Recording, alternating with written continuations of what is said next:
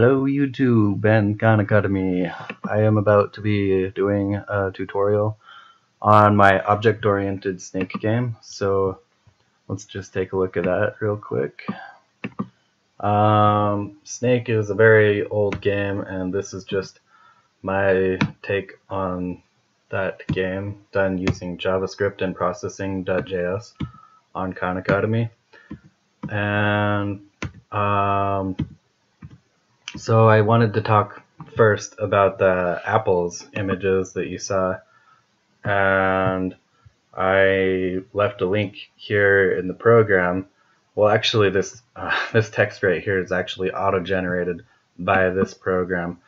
So let's take a look at that program, and that program is how this text and this code right here, all of this was generated by another program and then pasted into here.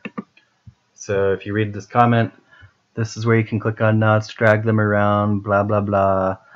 I'll just show you instead of reading. You can read it on your own. So go over here and left click somewhere, and then left click again, and then right click on one of these, and you can move them around. Left click, hold down the left mouse button and move it around. So here's an RGB color selector. It's modeled after the one that you get in Khan Academy if you were to try and color a shape. This little color selector pops up, and there's this whole range of colors. I just very closely studied this and then attempted to reproduce it.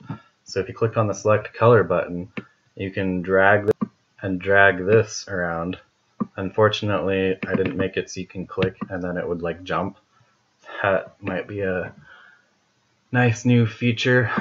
I actually got a lot of stuff I want to do to this program, but only have so much time. So you select a color, and you can also fine-tune the color out here in the shape drawing mode. So maybe if I wanted to make a game with some crazy purpley blob thing, this button right here just connects that knot to that knot so that you'll have an outline going all the way around. See right here, there's a black outline, and if I was to try and take the code right now,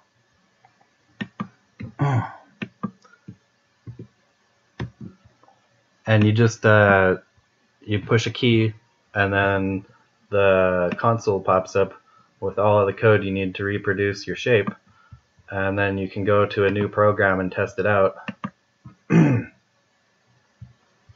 So this is where I drew the apples, and you can make compound shapes. You can click the new shape button and add in, oh by the way, once you click new shape, it automatically made that last connection, so there's an outline going all the way around.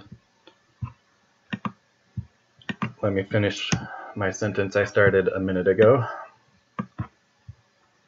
Copy the code from the console, get rid of this. If anybody knows what the heck that is, feel free to tell me. That XAAA, it just comes from the console. It's not, you don't see it in here anywhere, but when you select here and hit Control A and Control C to select all and copy, you'll get that extra little annoying bit that I always just delete upon getting it out of there. So as I've said like 3 or 4 times, I made an apple just by artistically drawing it, and it was a compound shape, so I had like a stem going off, and you can color the 2 different shapes different colors.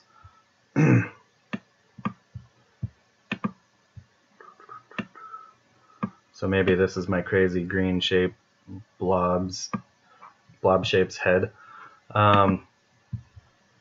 And one thing that you don't have to worry about too much is like you can make some really convoluted shape here and have like 2,000 vertices, and that will slow down your program's runtime if it takes 2,000 lines before it gets into all this other stuff. But your program can probably do that really quickly. What you don't want is to, in the middle of the draw loop, have to go through 2,000 lines of code and your program's just sitting there in the background just like trying to draw this shape. For efficiency reasons, when I created this program, I included the little bit of code down here that gets the image, and it's not very well fine-tuned. So what I like to do after I draw a shape is to come over here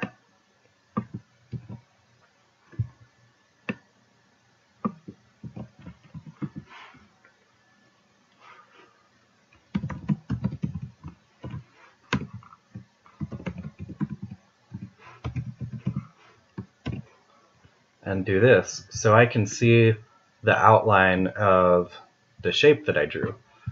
So if you look in my code here for the snake game, the apples get parameters are actually quite modified from what my random custom shape generator spits out. This 100, 150, like I shrunk it down so that it would get like a smaller region that just barely wrapped the edges of my apple shape, because when I first put the apples into the code, they were small because there was a lot of wasted space around the get image. And if you don't know what I'm talking about here, go to Google, type in processing.js get, and that will give you a reference on this function, because Khan Academy uses processing.js. So we have documentation down here, but I actually haven't looked in a while, but I don't think that they have get in here. It's not an extensive documentation. It doesn't cover everything. And there are some things that you have access to on the processing.js website, but there's also things on the processing.js website that they say are included in the language, but you come to Khan Academy and you try it and implement them and they don't work because Khan Academy disabled certain things for inexplicable reasons to me. For example, I'm trying to work on some 3D game, and like 4 months ago, it worked fine, and I came back, and now there's a glitch in Khan Academy, and my program just stopped working. So that's the trade-off for having this awesome interface that Khan Academy has created. And I'm actually going to leave this video as it is right now, just having talked about how to draw the apple images. I hope that you understand how to create an image now. And the really important thing is, how do I use this? You name the custom shape generator just spits out like IMG, and if you make like multiple images using my shape generator, then you're going to want to name them different things. But it's also good practice just to like name it something that you want to use, because you're going to need to remember that. So this is a p-image object, which is the exact same thing as if I just did get image.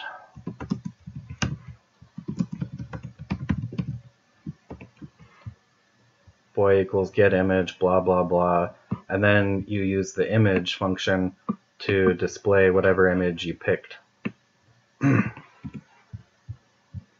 So I can't remember exactly where I used that, probably in the Apple objects draw function. Yep. So this dot image, wherever I'm like creating Apple objects, actually that's not even a parameter. It just puts it in right there. That's not really necessary either. It could just say Apple right here. But anyways, it's just like a p-image object that you've used before, even if you didn't know what a p-image object is. And now I will leave this tutorial as it is and come back in the next tutorial and explain some of this other code. Have a good day.